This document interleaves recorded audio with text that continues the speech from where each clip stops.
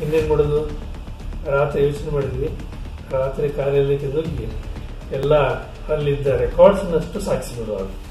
Records ತಗೊಂಡು ಹೊರಗೆ ಬರೋಷ್ಟೊತ್ತಿಗೆ ಅಲ್ಲಿಂದ ಯಾರು ಅಂತ ಅವರಿಗೆ ಶಬ್ದ ಗೊತ್ತಾಯ್ತು. ಒಬ್ಬರು ಸಿಕ್ಕಿ ಬಿಡಲಿಲ್ಲ. ಎಲ್ಲ ವಿಷಯಗಳು, ನಮ್ಮ ಮೇಲಿನ ಒಂದು ವಿಷಯಗಳು, ನಮ್ಮ ಜಿಲ್ಲೆಯ ವಿಷಯಗಳು ಪ್ರತಿಯೊಬ್ಬರಿಗೆ ತರಬಹುದು. ಒಳ್ಳೆ ವ್ಯವಸ್ಥೆ ನಾವು ಮಾಡಿದ್ವಿ. ಅದೊಂದು ಒಳ್ಳೆ ಖುಷಿಯಾಗಿದೆ.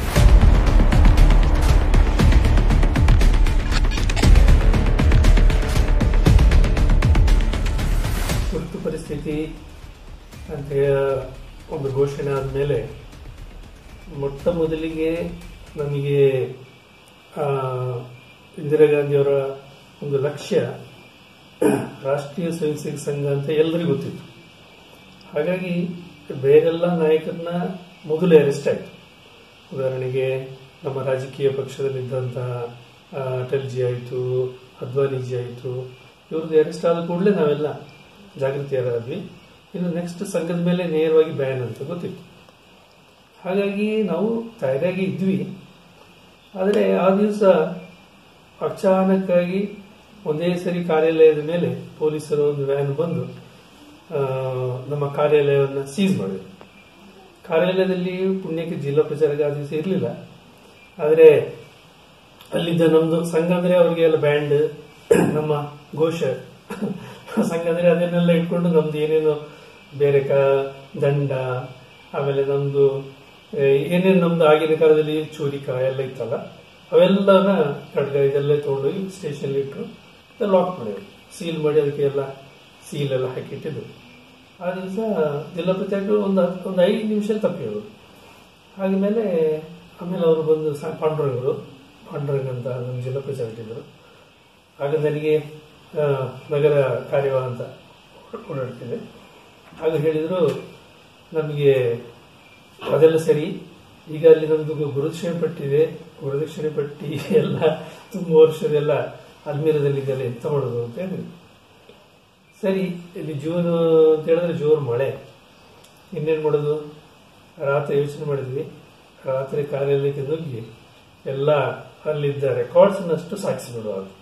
ಹೊರಗಡೆ 2 ಜನ ಸೆಂಟ್ರಿ ಪೊಲೀಸ್ ಇದ್ದಾರೆ, ಅವರಿಗೆಲ್ಲ ಬೀಗ ಹಾಕಿಟ್ಟಿದ್ದಾರೆ. ನಮ್ಮದು ಕಾರ್ಯಾಲಯ ಆಗ ಹಿಲ್ ರೋಡಲ್ಲಿ ಇತ್ತು. ಹಿಲ್ ರೋಡಲ್ಲಿ ವಾಸುದೇವಾಲಯರದು ಆಮೇಲೆ ಪಕ್ಕದ ಕೆಳಗಿನ ಬಿಲ್ಡಿಂಗ್. ಹಾಗಾಗಿ ನಾವು ಅದಕ್ಕೆ ಎಂಟ್ರಿ ಆಗಿದೆ ಎಲ್ಲಿಂದಂದ್ರೆ ರಾತ್ರಿ ಒಂದು 10, 11, 12 ಜೋರು ಮಳೆ. ಆ ಮಳೆ ಟೈಮಲ್ಲಿ ಹಾಗೇ ಅಲ್ಲಿ ಹಿಂದೆ ಕಾಫಿ ತೋಟ ಇತ್ತು. ಕಾಫಿ ತೋಟದಿಂದ ಆ ಮಳೆಗೆ ಫುಲ್ಲು ತೊಯ್ಕೊಂಡಿದ್ವಿ. ನಾವು ಒಂದು 4 ಹುಡುಗರಷ್ಟೇ. ನನಗೆ ನೆನಪಿರುವಾಗ ಸುರೇಶ್ ಅಂತ ನಾನು ಇದ್ದೆ, ಮತ್ತೆ ನಮ್ಮ ಜೊತೆಗೆ ಮಾಚಯ್ಯ ಅಂತ ಒಬ್ಬ ಹುಡುಗ ಇದ್ದ. ನಾವೆಲ್ಲ ಹೋಗಿ ಆ ಕಾರ್ಯಾಲಯದ ತೋಟದ ಒಳಗಿಂದ ಮಳೆಯಲ್ಲೆಲ್ಲ ನೆಂದಿದ್ದು ಶಬ್ದ ಆಗದೆ ಒಳಗೆ ಹೋಗಿ ಅವರು ಹೊರಗಡೆ ಮಲ್ಕೊಂಡಿದ್ರು ಸೆಂಟ್ರಿಗಳು. ಆದ್ರೂ ಸಹ ನಾವು ಕಾರ್ಯಾಲಯದ ಮೆಲ್ಲ ಬೆಳಕೆ ಒಂದು ಸಣ್ಣ ಟಾರ್ಚ್ ತಗೊಂಡೋಗಿದ್ವಿ. ಹೋಗಿ ಕಾರ್ಯಾಲಯದಲ್ಲಿ ಹೋಗಿ ಎಲ್ಲ ರೆಕಾರ್ಡ್ಸ್ ತಗೊಂಡು ಹೊರಗೆ ಬರೋಷ್ಟೊತ್ತಿಗೆ ಅಲ್ಲಿಂದ ಯಾರು ಅಂತ ಅವರಿಗೆ ಶಬ್ದ ಗೊತ್ತಾಯ್ತು. ನಾವು ಹಾರಿ ಬಿದ್ದು ತೋಟದಲ್ಲಿ ಓಡಿ ಹೋದ್ವಿ. ಆಮೇಲೆ ನಮಗೊಂದು ಸಮಾಧಾನ ಅಂದ್ರೆ ನಮ್ಮ ಎಲ್ಲ ಗುರುದಕ್ಷಿಣೆ ಪಟ್ಟಿ ಅದು ಇದೆಲ್ಲ ಅವ್ರು ಇರುವ ದಿವಸನೇ ಅವರಲ್ಲಿ ಹೊರಗೆ ಕೂತಿದ್ದಾಗಲೇ ನಾವು ಸಾಗಿಸಿದ್ವಿ. ಆ ಥರ ಅದೊಂದು ಒಳ್ಳೆ ಕೆಲಸ ಸಾಧನೆ ಮಾಡಿದ್ವಿ. First day ಅದಾಗಿದ್ದು. ಆಮೇಲೆ ತುಂಬಾ ಹೋರಾಟಗಳು, ಸತ್ಯಾಗ್ರಹಗಳು ಎಲ್ಲ ನಡೆದಿವೆ. ಆಮೇಲೆ ನಮಗೆ ಕಹಳೆ ಅದರದೊಂದು ಹೇಳಬೇಕು ಅಂತ ಅನಿಸ್ತದೆ. ಕಹಳೆ ಮಂಗಳೂರು ಕಡೆಯಿಂದ ಬರ್ತಿತ್ತು ನಮಗೆ. ಆಮೇಲೆ ನಮಗೆ ಬರ್ತಾ ಇದ್ದಿದ್ದು ನನಗೆ ತಿಳಿದಾಗೆ ಮೈಸೂರಿಂದ ನಮ್ಮ ಒಬ್ಬರು ಸ್ವಯಂ ಸೇವಕರು ಕಂಡಕ್ಟರ್ ಇದ್ರು. ಅವರು ಅದನ್ನ ಸಾಗಣೆ ಮಾಡಿ ನಮಗೆ ಬರ್ತಿತ್ತು. ಅದು ಎಲ್ಲಿಂದ ಪ್ರಿಂಟ್ ಆಗ್ತಿದ್ದು ನಮ್ಗೆ ಗೊತ್ತಿರಲಿಲ್ಲ. ಅದಾದ್ಮೇಲೆ ನಮ್ಮ ಕೊಡಗಿನ ವಿಷಯಗಳು ಹೇಳಲಿಕ್ಕೆ ನಮಗೆ ಕಷ್ಟ ಆಗ್ತಿತ್ತು.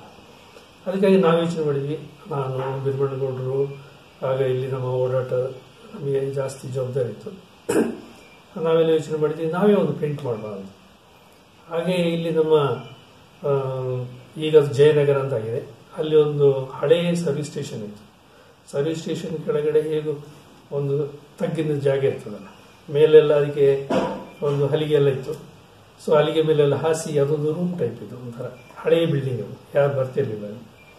ನಾವು ಅದರೊಳಗೆ ಒಂದು ಸೈಕಲ್ ಸ್ಟೈಲಿಂಗ್ ಮಿಷಿನ್ ಎಲ್ಲ ಹಾಕಿ ಅದಕ್ಕೆ ನಾವೆಲ್ಲ ಸೇರಿ ಬರಿತಿದ್ವಿ ವಿಷಯಗಳು, ಕೊಡಗಿನ ವಿಷಯಗಳು ಮಾತ್ರ ಬರೆದು ಅದನ್ನು ಬಿರ್ಮಣ್ಣಗೌಡರು ಆಫೀಸಲ್ಲಿ ಅವರಾಗ ಸರ್ವೆ ಡಿಪಾರ್ಟ್ಮೆಂಟ್ ಕೆಲಸ ಮಾಡಿದೆವು. ಆಫೀಸಲ್ಲೇ ಕೂತು ಸ್ಟೆನ್ಸಿಲ್ ಕಟ್ ಮಾಡಿದೆವು. ಸ್ಟೆನ್ಸಿಲ್ ಕಟ್ ಮಾಡಿ ನಮಗೆ ಸಾಯಂಕಾಲ ಎಲ್ಲ ಅದನ್ನು ಸೈಕಲ್ ಸ್ಟೈಲ್ ಮಾಡಿ ಮಾಡ್ತಿದ್ವಿ. ಆ ಥರ ಒಂದು 2-3 ಸತಿ ಮಾಡಿ ಆಯಿತು.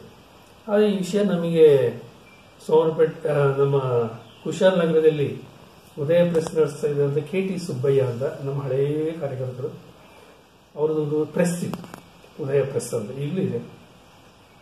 ಅವ್ರು ಹೇಳಿದ್ರು, ನೀವು ಇಷ್ಟು ಕಷ್ಟಪಟ್ಟು ಯಾಕೆ ಸ್ಟೆನ್ಸಿಲ್ ಲೈವ್ ಮಾಡ್ತಾ ಇದ್ದೀರಿ, ನಾನೇ ಮಾಡಿಕೊಡ್ತೀನಿ ಅಂತ. ನೀವು ಹೇಗೆ ಮಾಡ್ತೀರಂತ, ನಾನು ಮಾಡ್ತೀನಿ. ಎಲ್ಲ ವಿಷಯಗಳನ್ನೆಲ್ಲ ಬರೆದು ಅವ್ರಿಗೆ ಕೊಡ್ತಾ ಇದ್ವಿ. ಅವ್ರೇನು ಮಾಡ್ತಿದ್ರು ಅಂದರೆ, ನಾವು ಯೋಚನೆ ಮಾಡ್ತಿದ್ವಿ 10 ಗಂಟೆ ರಾತ್ರಿ 11 ಗಂಟೆ, ಇಲ್ಲ ನಾನು ಹಂಗೆ ಮಾಡಲ್ಲ, ಡೇ ಟೈಮೇ ಮಾಡ್ತೀವಿ.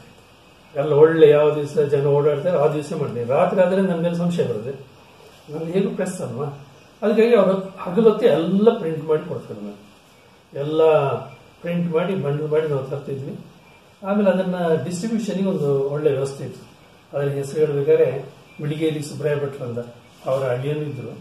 ಅವರು ಒಳ್ಳೆ ಬೈಕ್ ರೈಡರ್. ಆಗ ಈ ಎಲ್ಲ ಬಂಡಲ್ಗಳನ್ನ ಇಡೀ ನಮ್ಮ ಜಿಲ್ಲೆಯಲ್ಲಿ ನಾವೊಂದು ವ್ಯವಸ್ಥೆ ಮಾಡಿದ್ವಿ. ಯಾವ ಕೇಂದ್ರಗಳಿಗೆ ನಾವು ತಲುಪಿಸಬೇಕು ಅಂತೇಳಿ, ಎಷ್ಟೆಷ್ಟು ತಲುಪಿಸಬೇಕಂತ. ಅಲ್ಲಿಂದ ಮಂಗಳೂರಿಂದ ಮೈಸೂರು ಮೂಲಕ ಬರ್ತಾ ಇದ್ದಂಥ ಕಾರಣ ಮತ್ತು ನಾವು ಪ್ರಿಂಟ್ ಮಾಡ್ತಾ ಇದ್ದಂಥ ಕೊಡಗು ವಾಣಿ ಅಂತ ಹೆಸರಿಟ್ಟಿದ್ದಕ್ಕೆ, ಅದಕ್ಕೆ ಈ ಎರಡನ್ನು ಸೇರಿಸಿ ಅದನ್ನು ಎಲ್ಲಿಂದ ಹೊರಟರು ಬೈಕಲ್ಲಿ, ಅವರ ಹಿಂದೆ ಒಬ್ಬರು ಪಿಲ್ಲನ್ ರೈಡರ್, ಆಮೇಲೆ ಅವರ ಅಳಿಯ, ಅವರು ಒಳ್ಳೆ ಎಕ್ಸ್ಪರ್ಟ್ ಅದರಲ್ಲಿ ಬೈಕಲ್ಲಿ ಹೊರಟ್ರೆ ನಮ್ಮದು ಇಡೀ ಜಿಲ್ಲೆಗೆ ಕವರ್ ಮಾಡಲಿಕ್ಕೆ ಸುಮಾರು ನನಗೆ ತಿಳಿದಾಗ 30 ಕೇಂದ್ರಗಳಿವೆ. ಅದನ್ನು 2 ದಿವಸದಲ್ಲಿ ನಾವು ಕವರ್ ಮಾಡ್ತಿದ್ವಿ.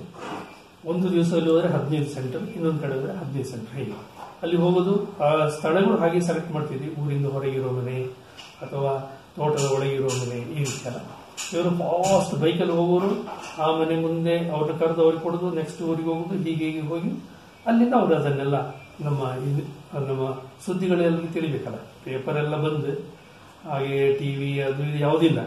ಹಾಗೆ ವಿಷಯಗಳು ತಿಳಿಸಲಿಕ್ಕಾಗಿ ಈ ಒಂದು ವ್ಯವಸ್ಥೆ ಬಹಳ ಚಂದ ಕೆಲಸ ಮಾಡಿದ್ವಿ. ಒಬ್ಬರು ಸಿಕ್ಕಿ ಬೀಳಲಿಲ್ಲ. ಎಲ್ಲ ವಿಷಯಗಳು, ನಮ್ಮ ಮೇಲಿನ ಬಂದ ವಿಷಯಗಳು, ನಮ್ಮ ಜಿಲ್ಲೆಯ ವಿಷಯಗಳು ಪ್ರತಿಯೊಬ್ಬರಿಗೆ ತಲುಪಲು ಒಳ್ಳೆ ವ್ಯವಸ್ಥೆ ನಾವು ಮಾಡಿದ್ವಿ. ಅದೊಂದು ಒಳ್ಳೆ ಖುಷಿಯಾಗಿದೆ.